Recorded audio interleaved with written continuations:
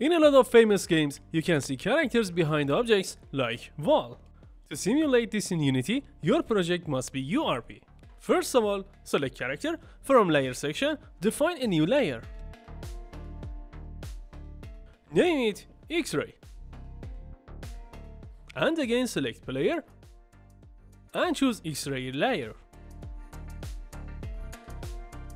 Now select project settings from edit tab. Select created render pipeline. You just need to click this section to see it. You will see another asset next to it. It's called render forward. Click it.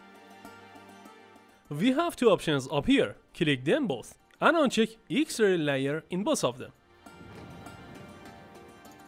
Now the character is totally vanished and it won't be rendered.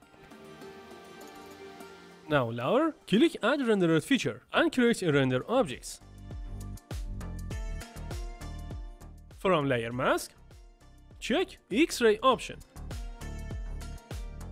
Now you can see your character. And after it, check depth option. Uncheck right depth option. And put this option on greater.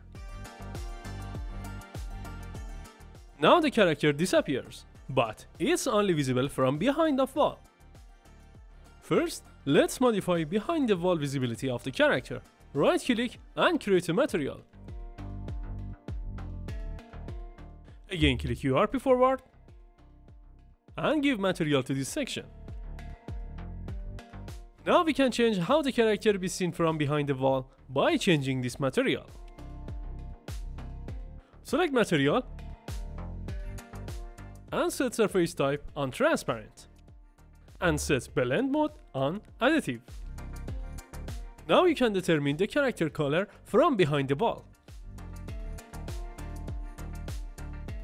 If you have any special shader, you can add it directly to material.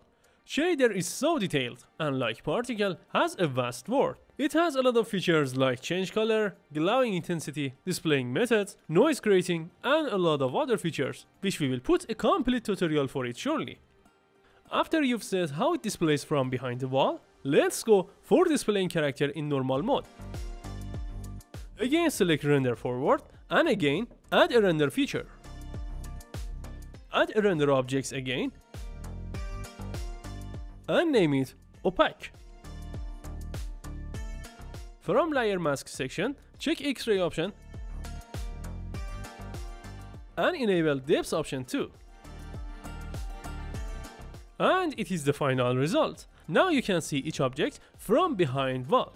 You only need to give it X-ray layer. Thanks for watching. Have a nice day.